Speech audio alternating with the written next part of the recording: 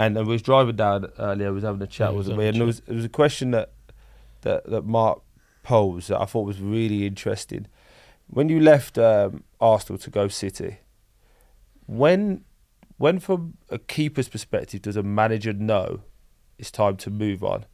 So with a striker, he might stop scoring, might get injury or any other position, but with a goalkeeper, it's just a question he posed, and I've never really thought of it myself. What made me think of it as well was I was looking through, I could see the career that he had, and it reminded me of Joe Hart. And you know when Pep cut him, and he was just like, didn't see that one.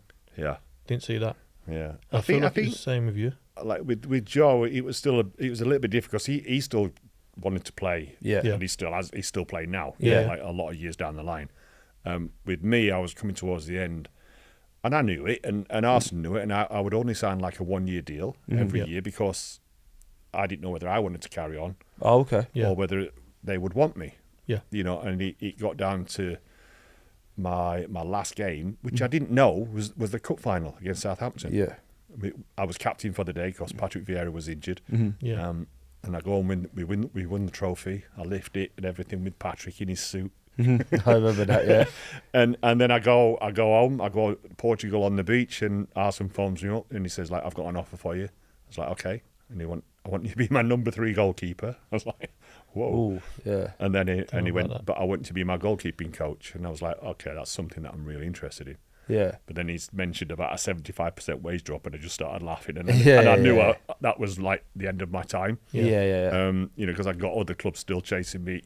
Birmingham were asking, Man City were asking, and in the end I chose Man City. But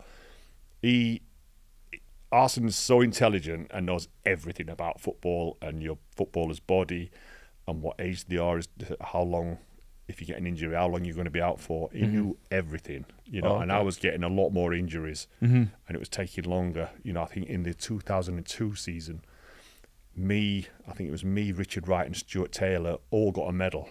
Because they had all played enough games. Yeah. So it shows you that I was getting towards the end, injury-wise. I was picking up more injuries. You know, people say about reactions and stuff like that, but I made that save against Sheffield United when I was 39.